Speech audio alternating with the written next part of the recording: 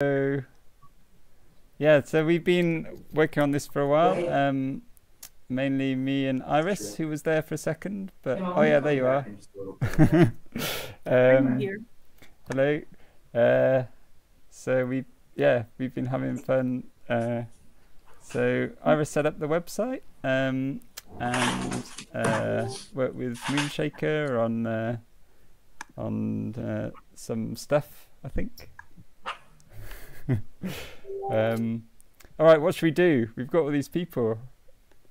Hey. Nice. So who wants to jump in and define live coding? That's what we need to do. We've only got like 20 minutes to do it in, so we better start.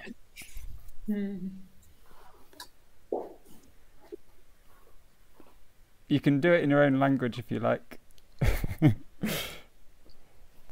Okay, I think I will try English because I think that a lot of people, English speakers are watching the stream. But yeah, I would also like to speak a little bit in Spanish and to say hi to my colleagues of Click. Cool. So what is live coding, do you think, Iris? Live coding, to me, is of course is a art form, but to me, it's more about community and how we build technology and how it serves to human interaction in a non-functional or industry way. Sounds good.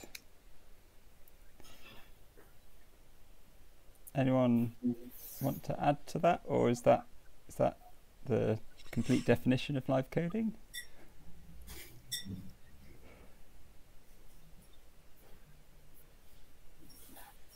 Oh, please don't be shy.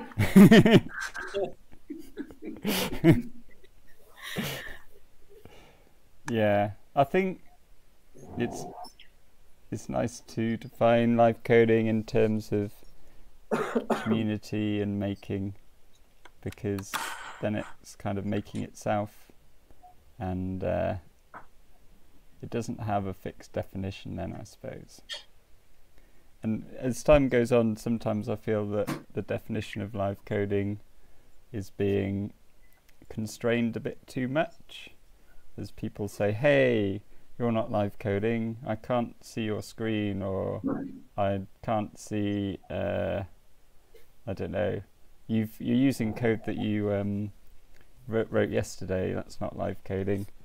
But I think if you want to call it live coding, then that's what it is. And you don't have to do everything from scratch, or you can have your whole life be a piece of live code and change it from day to day. You don't have to. It's all up for grabs, I think. But it'd be nice to hear from some of the other people. Do you just want to at least say hello and say where you're from, where you're calling from?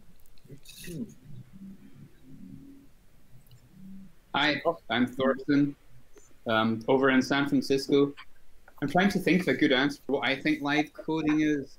I sort of been like, yeah, it is hard to say. It really is. Like, you don't really want to pin it down too much, and it is just a way of approaching code in a creative context is the way I'm thinking of it. Aside from like working, it's just a way of using code in my creative practice. But that can take many different forms, and the proliferation of different live coding languages, I think, speaks to that as well, and people building their own. So I like it from the side of the creative building of your own tools to realize your own projects. Cool. Yeah, it's nice that there's been. Oh, was that someone else? Hello, it's me. Ah, okay. You're on. I did the raise my hand button. Oh, sorry, I didn't see it. Oh, Okay. yeah. I was going to read out my boring definition of live coding, but as I was hearing Thorsten talk there, hi, I'm Simon, by the way. I'm in Glasgow, otherwise known as Ted the Trumpet. Hello. I was going to read out my boring definition of live coding. I always put up on the screen, but actually, as I'm here with all these people, I actually feel like live coding, in fact, is a community.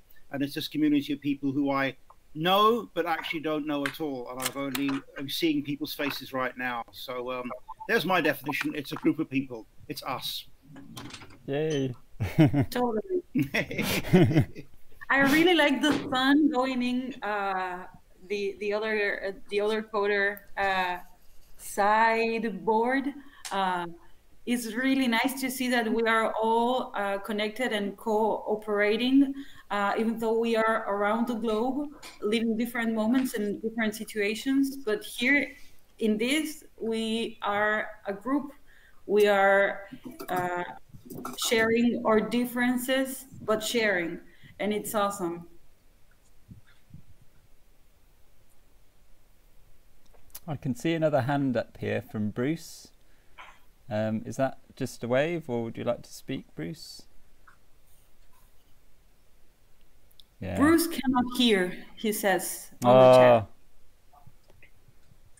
Oh, that's weird. Hopefully it's coming out. Bruce cannot hear. Yeah, it's definitely going out to the internet, so I guess that's just a problem Bruce has locally. Okay.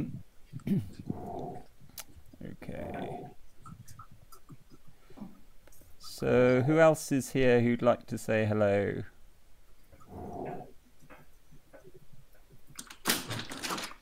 Hi all, I'm Francesco, I'm from Rome.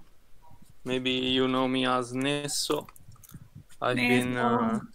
hi all. So what to say? I think the cool thing about live coding is that it's like a practice people do. And it's great to see that everybody has his own way and is trying to do art, but in different type of music or different stuff. And I think that's interesting. And I don't know, I've always thought like I'm always into particular type of electronic music, and it's cool to see that everyone has his approach and everybody's trying to build software all together. And I think that's the great thing about live coding. Cool. Yeah, it is so nice just to see people's faces. So. Yeah. I think Arian wants to talk.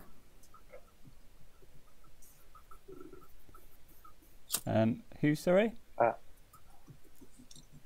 Oh, someone raised her hand.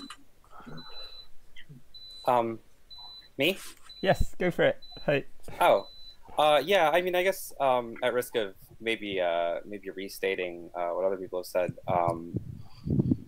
I think of live coding to me as like the feedback loop between putting an idea into code and then seeing what comes out, and then reacting to that, and that just kind of going back and forth. And I guess I think of that kind of personally, but I think that it's kind of reflected in the community in like performances and reacting to the way that people respond to your art. I think that it's also like all these people making cool tools and frameworks for live coding, and then putting that code out into the world and then getting a response and reacting to that. Just that feedback loop in general, to me, it really defines live coding.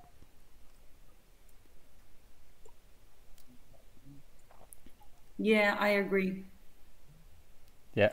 And it's awesome to make music like going straight from the brain to the sound. It's not like playing an instrument where the body has to act in order to produce a sound. Here it's like when you chat, it's even faster than when you wrote, with paper and pen or pencil. And it's great. When I met the chat for the first time. I was like 15 years old, and it's a similar process. This way that the idea or the imagination can flow and be represented with words, with a language, and it sounds awesome. Yeah. But still, it's even though we're not playing an instrument directly, I think it still feels quite physical in terms of the way we respond to the sound or the visual that we're making. It's still kind of working with a material, just through this strange sort of step in between of language, but going through the language and then back out into the world, then back at ourselves, with a subwoofer, big speakers, or with a projector, or with a dancer, whatever we're doing. So it still feels like being in the world, but yeah, it's through this weird language thing.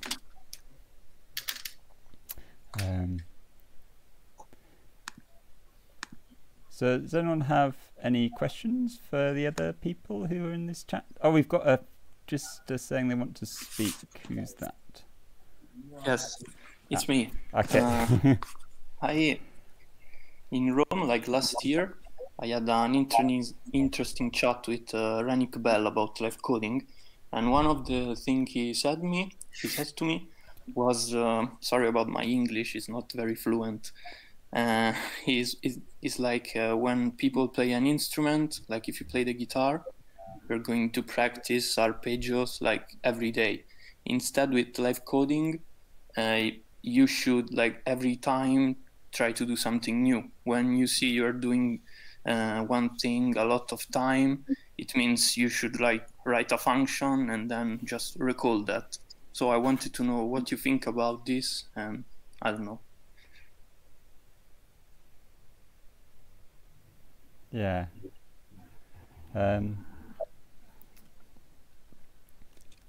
Anyone, or shall I? I think Thor wanted to respond. Actually, no, that was me pointing at you, saying you should respond. Oh, okay. I'm talking about me as well. I totally agree with that as well. Like, whenever I find I'm repeating myself, I will write a function which can then recall for that as well.